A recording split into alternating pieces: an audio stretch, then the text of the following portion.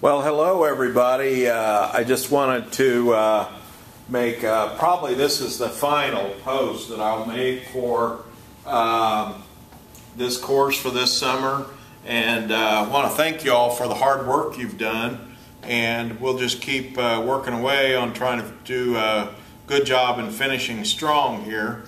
But one of the things I wanted to point out in these last two discussion boards is first one, fraudulent transfers. That's 11 U.S.C. 548.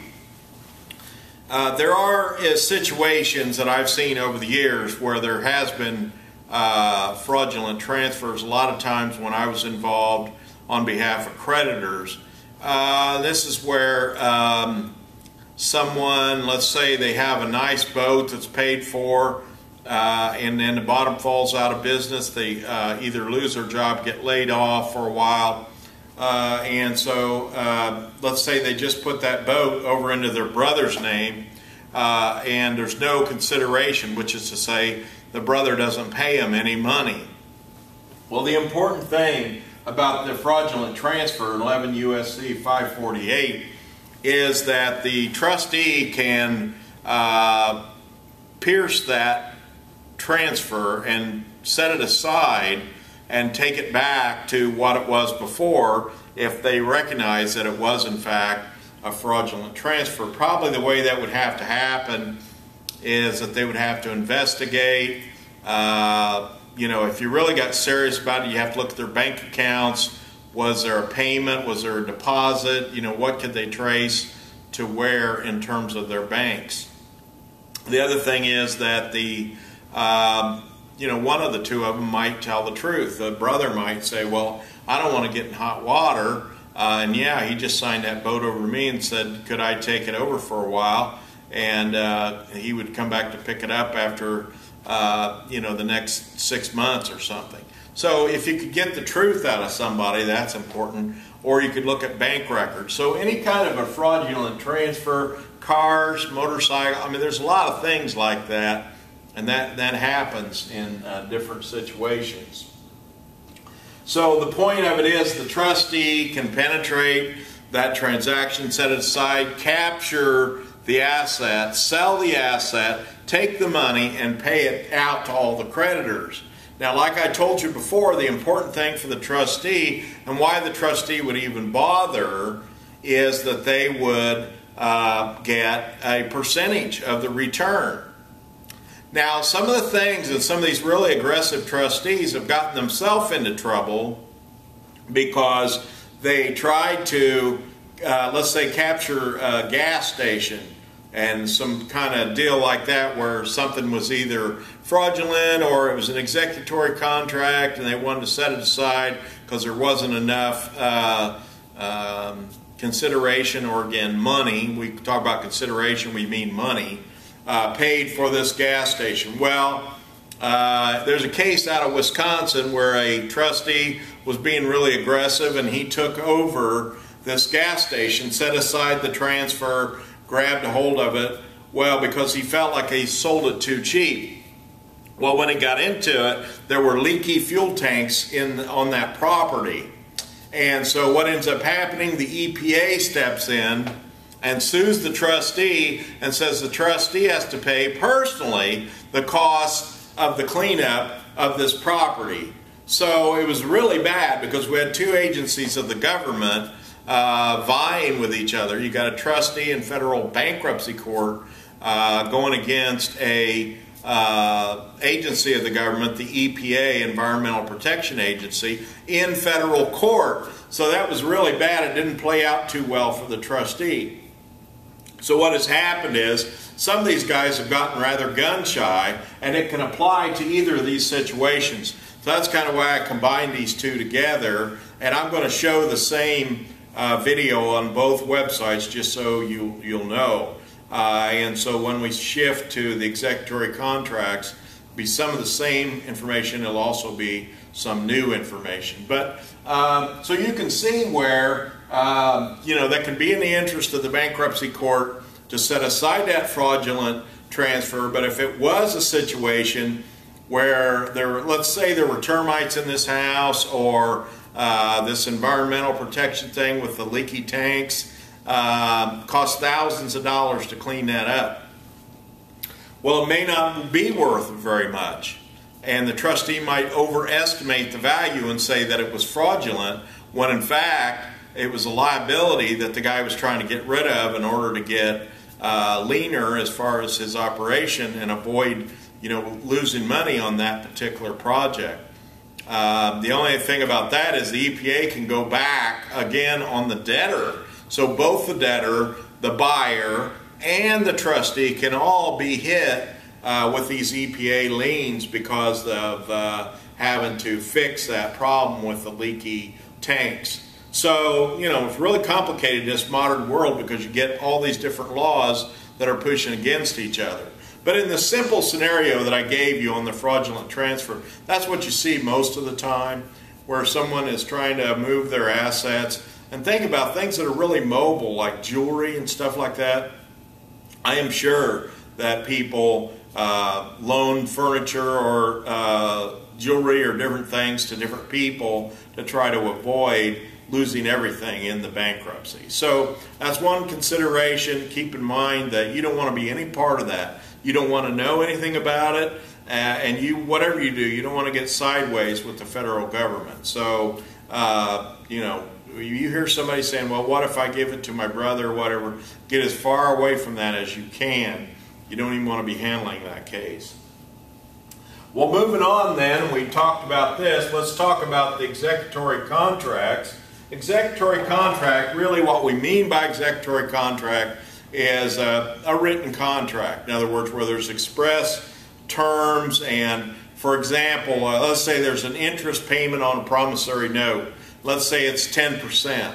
Okay, and now today, percentage on these loans, let's say it's like 4, 5, 6% on like a car loan. And the guy needs this car in order to be able to get back and forth to work, in order to make the payments to his other creditors in a wage earner plan or Chapter 13. Well, the trustee can step in a case like that and demand that the bank lower that interest rate, and so they can actually modify executory contracts, or they can cancel them. So depending on what's in the best interest of the estate of the debtor, not that they're doing anybody any favors or anything, what they're trying to do is just find money wherever they can in order to pay the bills. And if the bank is getting an unfair advantage because they're charging these people too much money for interest, then because it's an executory contract, that can be modified by the trustee in order to fit. And if there still is a contention and so forth, you can go to the bankruptcy court and ask for relief from the executory contract, either to modify or to cancel that contract. Another good example, had a client that had one of those great big fancy conversion vans, and he was driving that to work, and then they were driving it on trips and stuff like that. Well, they didn't have any money to go on vacation or trips, so he just needed something dependable that he'd get back and forth to work, and so, he wanted out of that contract, and yet he wanted to go out and buy a different car. Well, trustee ended up approving that in order to get rid of that car and go to a cheaper car, as not being a fraudulent type of a deal, because it was more beneficial to the debtor's estate to have a cheaper car. So you can see where both of these things can come in. They can actually bump against each other, or they can be a little bit of this, or you might first think it's this when it's really just this. So you have to be really careful, and that's kind of why I want to talk about both these at the same time. So there's a lot of different kinds of executory contracts. License agreement can be very common.